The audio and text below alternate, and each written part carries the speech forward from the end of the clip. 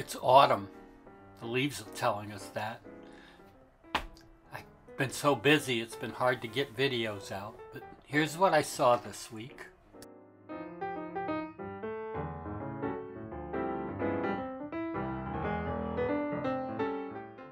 The water boatman is a pretty interesting character.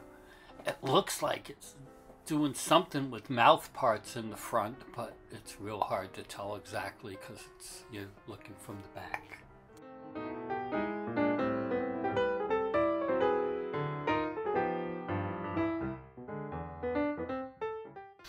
More of the action from the sediments right at the edge of the pond.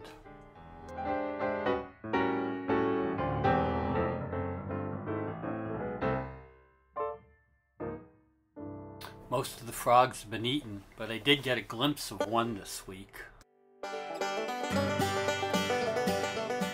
Next up are the painted turtles. This is what passes for action in a turtle video.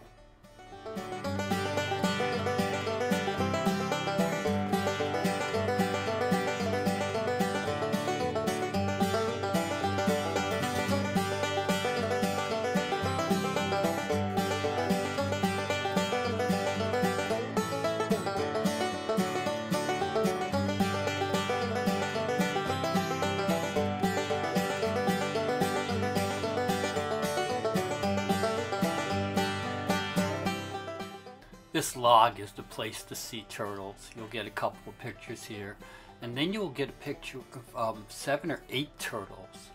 In the spring I saw 14 turtles, but since summer, when they disperse much more through the pond, I haven't seen as many in any one place. So a conglomeration of 8 is the largest group I have seen together since early summer.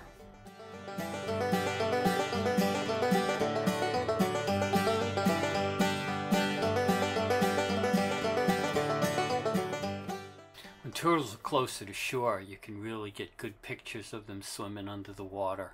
But when they're this far out, it's kind of hard to get good ones. But I try.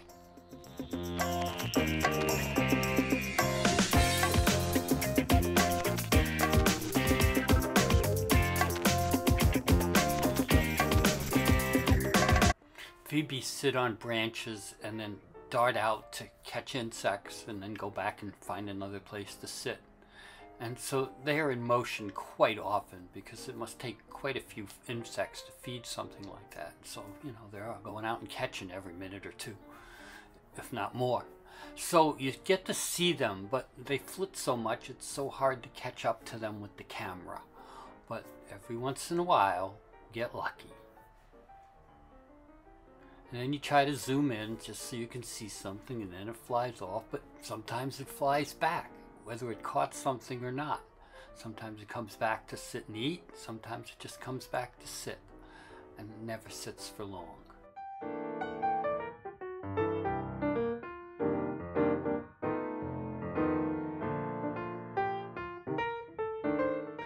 Normally, turkeys are pretty slow moving. They're often feeding and stuff like that. And this is a couple of the flock that's in the Swan Point, you know, just kind of standing there. But then I started watching these two chasing each other. And I started off, I'm not quite zoomed properly, but eventually you get the big perspective where you can see the whole bird, and they're moving and they're just running and just keep on moving. And I couldn't keep up, and often they went behind stones so I couldn't see anything. But these two just chased for like over a minute. They were further enough away I just couldn't follow them anymore through all the stones. But it was pretty wild.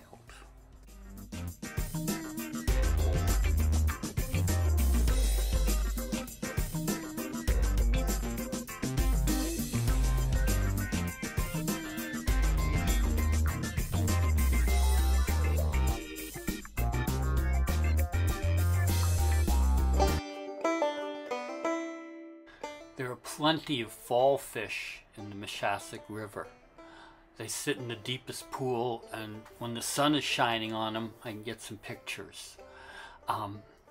There's at least 20, but the other day it looked like there were at least 30 of them in the river. In this one little spot, they seem to hang there. They eat little stuff that comes downstream. And the fact that they almost always are sitting in the deepest part and are pretty wary of me. So sometimes it's kind of interesting. Sometimes they'll sit where you can get a picture. Sometimes they won't. And it's hard to get pictures in the shade.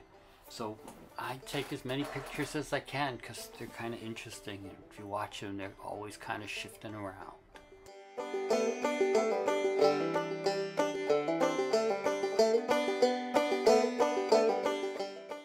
You can tell it's a young red-tailed hawk because the tail feathers are not red. They're just a kind of brown striped camouflage color. It flew by, then it perched, so I got pictures from several different places.